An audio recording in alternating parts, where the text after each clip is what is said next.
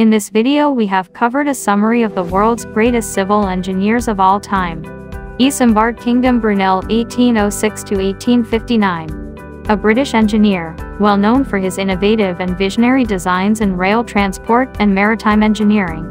Principality of Isambard, known as an inventive and creative professional in civil engineering history, one of the 19th century engineering titans and one of the highest stature of the Industrial Revolution. The first intent-built transatlantic steamship was among the many steamships and infrastructure that Brunel constructed. He also created the Great Western Railway, GWR, dockyards, and a series of steamships. Public transportation and engineering both benefited greatly from his innovations. While working as an engineer, Brunel made a number of groundbreaking advances. He helped construct the first tunnel under Thames River, and he conceived and constructed the first propeller-driven marine ship, the SS Great Britain. The Box Tunnel, at 3.2 kilometers in length, was built alongside new bridges and viaducts, both of which were extremely costly to build. In a 2002 BBC survey ranking the 100 greatest Britons, Brunel came in at number 2. Gustave Eiffel 1832–1923. French engineer who designed the iconic Eiffel Tower in Paris and several other structures, including the internal structure of the Statue of Liberty in New York. The Eiffel Tower in Paris is named after Gustave Eiffel, the French civil engineer, whose complete name was Alexander Gustave Eiffel. Eiffel started his career in the metal construction in 1855, after graduating from the College of Art and Manufacturing, and he is best known for his bridge designs. In 1858, he oversaw the construction of a bridge in Bordeaux. In 1877, he built a steel arch bridge over the Douro River in Oporto, Portugal, with a span of 525 feet 160 meters. He then built the Gurbet Viaduct over the Trois River in France with a span of 540 feet 162 meters. When constructing bridges, he pioneered the use of compressed air caissons. He planned the formation of the Statue of Liberty, which was finally placed in New York Harbor. When Eiffel completed the Eiffel Tower in 1887–1889, he shocked the world and earned the moniker Magician of Iron. He used the tower to conduct several tests, all of which piqued his interest in aerodynamics. The first aeronautical laboratory was constructed by him at Auteuil, outside of Paris, and he worked there throughout World War I. In 1921, he donated the facility to the French government. John Smeaton 1724–1792. A British civil engineer, well known for his work in the field of hydrodynamics, and as the father of civil engineering. The English engineer John Smeaton, born June 8, 1724 in Osthorpe, Yorkshire, England, died October 28, 1792, in Osthorpe, is widely regarded as the father of the modern field of civil engineering in Britain. He is also famous for building the first lighthouse in the United Kingdom, which was an all-masonry structure on Eddystone Reef off the coast of Plymouth, Devon. The year 1754 marked a watershed moment in Smeaton's career. He had traveled to the Low Countries to investigate harbors, canals and mills. By using dovetailed blocks of the Portland stone, he constructed the third Eddystone lighthouse between 1756 and 1759. This method eventually became the norm for lighthouses and other buildings located in areas subject to high waves. In addition to completing the harbor at Ramsgate, Kent, and constructing bridges in Perth, Banff and Coldstream, Scotland, Smeaton created a route between the Atlantic and the North Sea by constructing the Forth and Clyde Canal in Scotland. Julius Adam Stratton 1901–1994. American electrical engineer and educator who made significant contributions to the field of microwave engineering. A U.S.-based electrical engineer and academic administrator, Julius Adam Stratton was born on May 18, 1901 and passed away on June 22, 1994. He spent 1 year at the University of Washington, where he joined the Zeta Psi Society, before transferring to MIT, where he earned a bachelor's degree and a master's degree in electrical engineering. The Technische Hochschule at Zurich, Switzerland, granted him a Doctor of Science.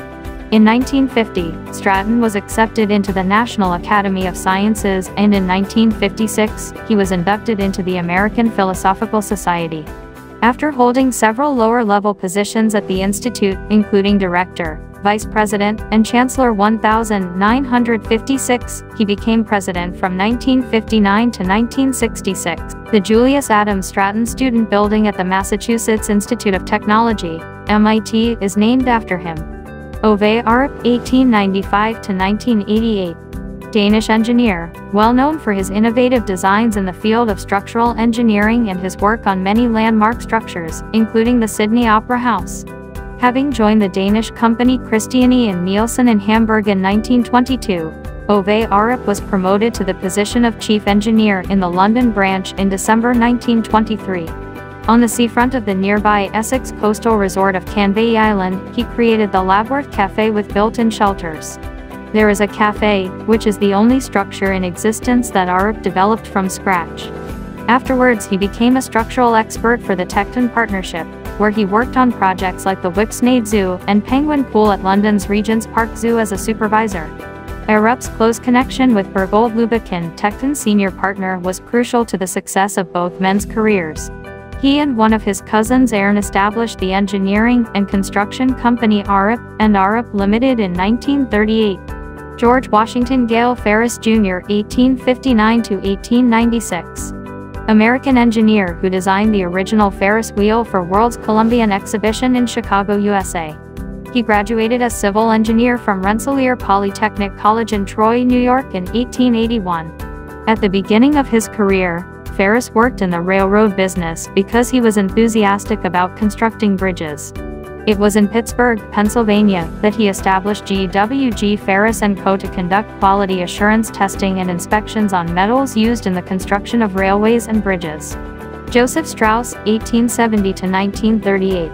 American civil engineer and bridge builder, well known for the construction of the Golden Gate Bridge in San Francisco. Joseph Byerman Strauss was a structural engineer who pioneered the modern bascule bridge. Was born on January 9, 1870, and died on May 16, 1938. Construction of the Golden Gate Bridge was led by him as its principal engineer. He was born into a creative German Jewish household in Cincinnati, Ohio. After studying civil engineering at the University of Cincinnati, he earned his degree in 1892. On the San Francisco, besides the bridge, you can find his monument. Forest Lawn Memorial Gardens in Glendale is where he was laid to rest. Thomas Telford 1757 to 1834. Scottish civil engineer and architect, well known for his road, bridge, and canal building projects in Britain. An apprentice mason at first, he relocated to Edinburgh in 1780 and then to London 2 years later to work at Somerset House. In 1787, he was given the position of Surveyor of Public Works, Shropshire, and he also became the Ellesmere Canal's architect. The results of these surveys and plans to improve harbours are among the records of burgess and public bodies kept by many Scottish archives. Numerous canals, bridges, harbours, temples, and mansions were constructed by him. His most famous works include the Dean Bridge in Edinburgh, the Menai Suspension Bridge in North Wales, and Caledonian Canal. Sir Mokshigundam Visvaria 1861 to 1962. Indian engineer and statesman, well known for his contributions to the fields of irrigation, water supply, and flood protection in India. The 15th of September, Visvaria's birthday is observed as Engineers Day in Sri Lanka, India and Tanzania because of his prominence as a civil engineer in those countries. After serving as a construction engineer for British India, Visvaria was given the honorary title of Sai, and was awarded Kasai in due time. In 1955, the Government of India honored him with the Bharata Ratna. Michael Collins Peirce 1806 to 1869. Irish civil engineer who designed the first public water supply systems in Ireland and England. Collins earned his Bachelor of Engineering degree B from the University of Canterbury, New Zealand, and his Doctor of Philosophy PhD from the University of New South Wales, Australia. Professor Collins, along with other colleagues at the University of Toronto, created the compression field theory and its subsequent modification, which provide a rational foundation for the shear design, and have garnered international acclaim. I hope this video provide you great information about world's greatest civil engineers. Please feel free to like, comment, and share.